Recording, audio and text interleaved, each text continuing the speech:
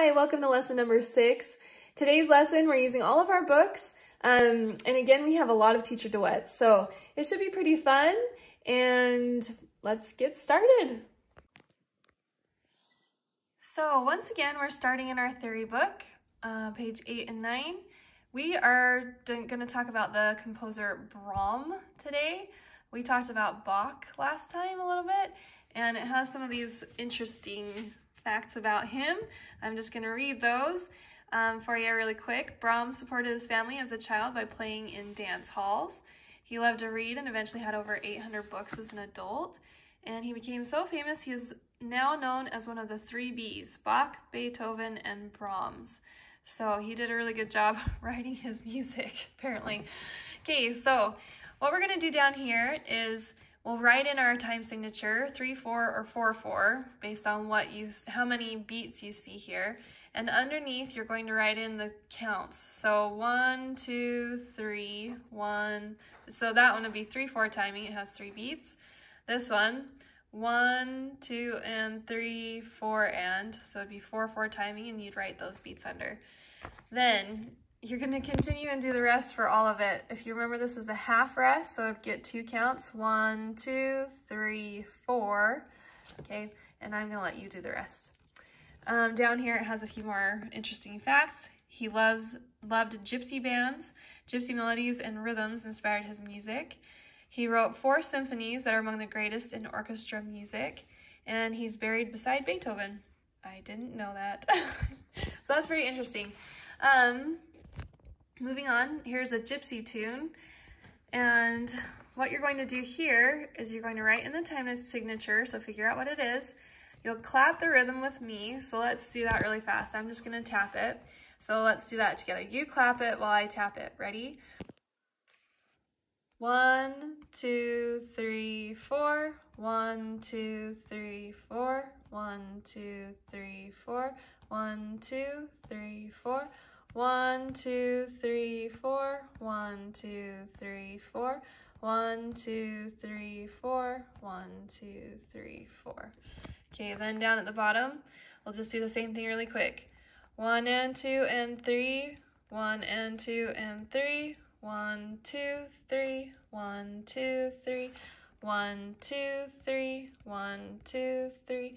1, 2, and 3, and 1, 2, 3. Okay, so then you're gonna just set a steady beat and try to sight read these. So I'm not going to play it for you because I want you to just try to sight read. All right, and then, actually I won't clip in yet. Sorry, I'm probably making you sick with my camera today. We're gonna do this sight reading, or not sight reading, ear training part. And I'm going to play one of these, and you have to pick which one it is. So listen for the timing and listen for the notes and see if you can figure out which one I'm playing. So here's the first one. Okay, I'll do it one more time. And that would be B. Number 2. Okay, let me do it again. Okay, that's going to be A. Here's number 3.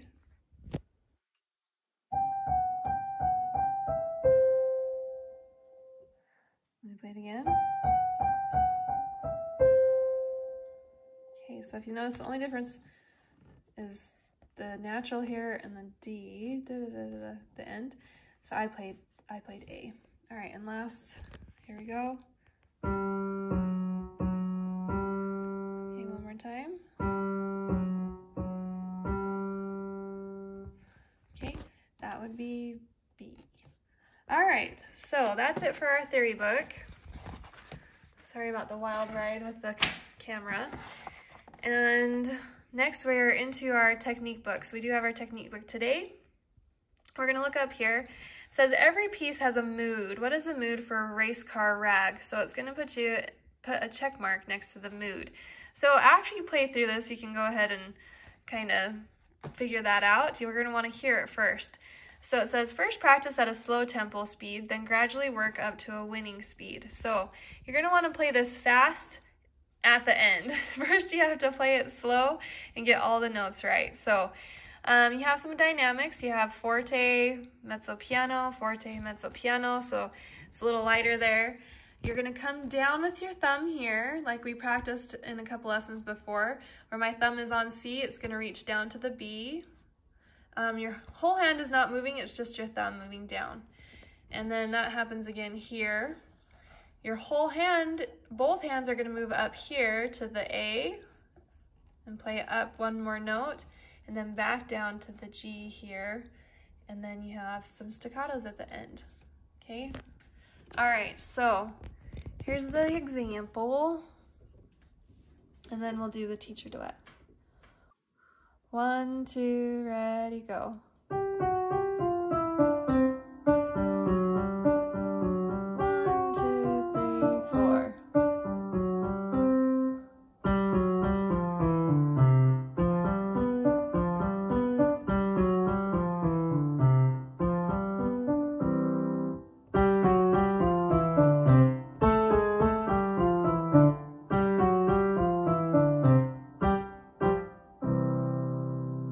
Okay, so let's try that with the teacher duet. It's gonna be 4 beats and begin, but it's fast, so just be ready for it. Okay, here we go. 1, 2, ready, go.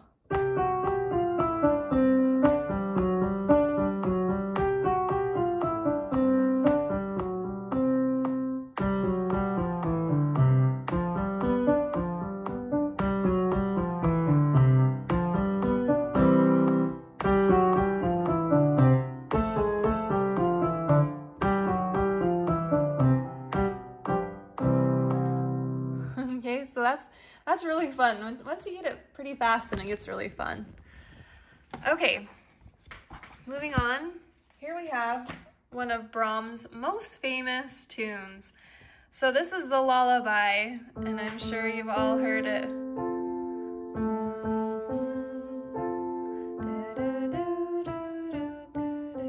Okay, so what I want you to focus on this song is playing it very gently. Lullabies are very gentle, they're very sweet. It's like you're trying to put a baby to sleep. So try to just play it really gently. And if you notice, you have mezzo piano. This is your melody in the bottom. Okay, this is your harmony in the top, so it's quieter, it's piano. And you'll go through kind of like that.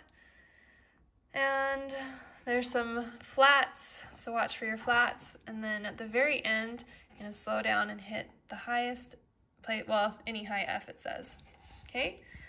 So I'm gonna give you an example of this.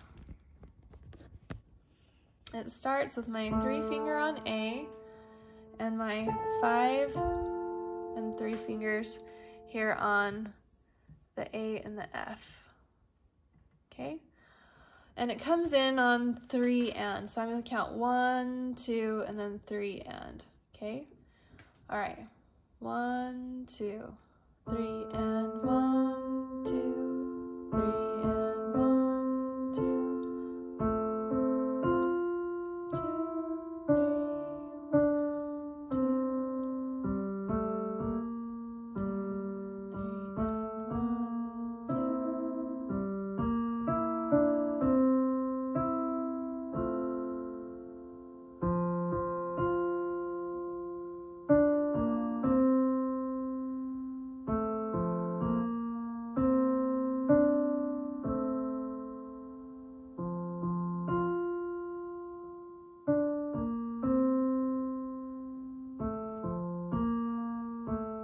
and then push your pedal down.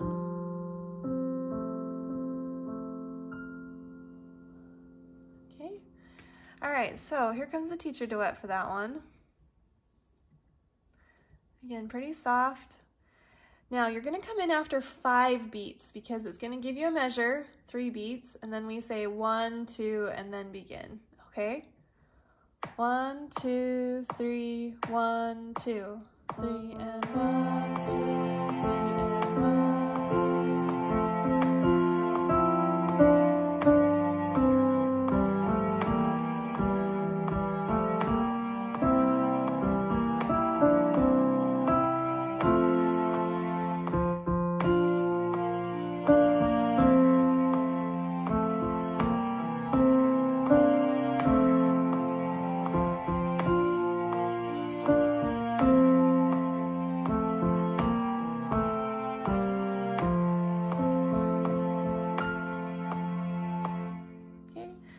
so that duet is actually a little faster than I think it should be. That's my fault, I did that. I should have slowed it down. Anyways, oh well. Okay, and lastly for our books, we're gonna do the song Home on the Range. So, I don't know if you're gonna know this song. When I was growing up, I felt like everybody knew this song, but it's kind of older. It's an American folk song, so hopefully you've heard it. The "Oh, give me a home where the buffaloes roam." So, this is pretty famous too. It's 3/4 timing. We're gonna come in after 2 beats. 1, 2. Oh, give me a home. And the melody is switching between your left hand and your right hand all through here. Just watch your dynamics a little bit. You got some piano, some forte. Here's the chorus, home, home on the range. You're gonna play that a little bit louder. And there is a fermata here, so we'll play the fermata with just the first example, or with you playing it. When you play the teacher duet, you can't do the fermata, but it continues on to the end, piano at the end, and not too bad. So I'm gonna give you a little example.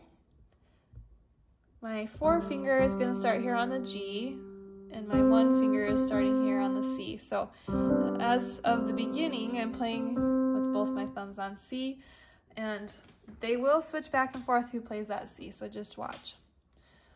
1, 2.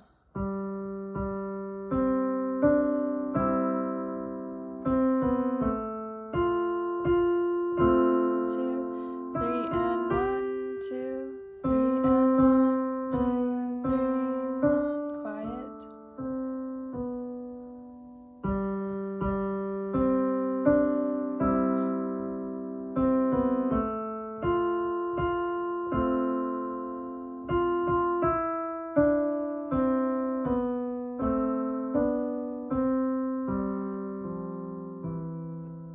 Loud, forte.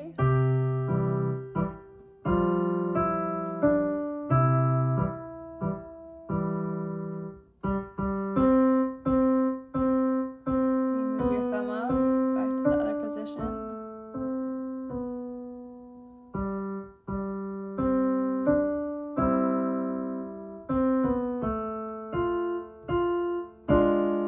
You can hold it.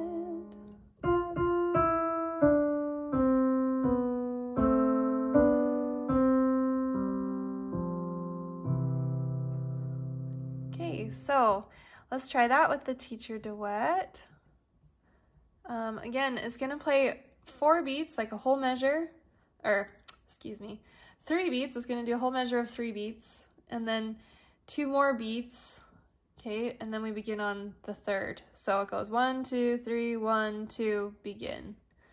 Okay, 1, 2, 3, 1, 2.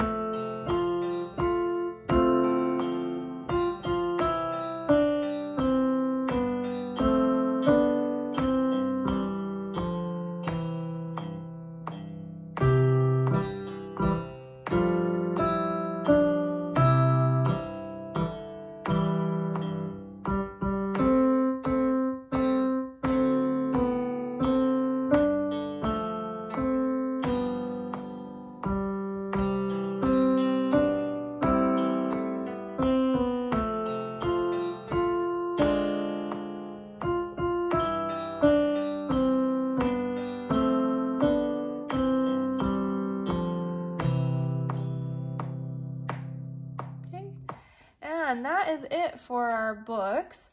And today what we're doing is we're just putting our hands together for our G scale. So last week we did hands separate. This week we're doing 4 octaves, hands together. So again, it gets tricky, but the thing that's easier about the G scale is you just have to remember this 4-finger is always hitting the F sharp, and this 2-finger is always hitting the F sharp. And that actually keeps you on track a little bit. So So we're going to do the 4 octaves up and the 4 octaves down. And going down, I always have to really think about it.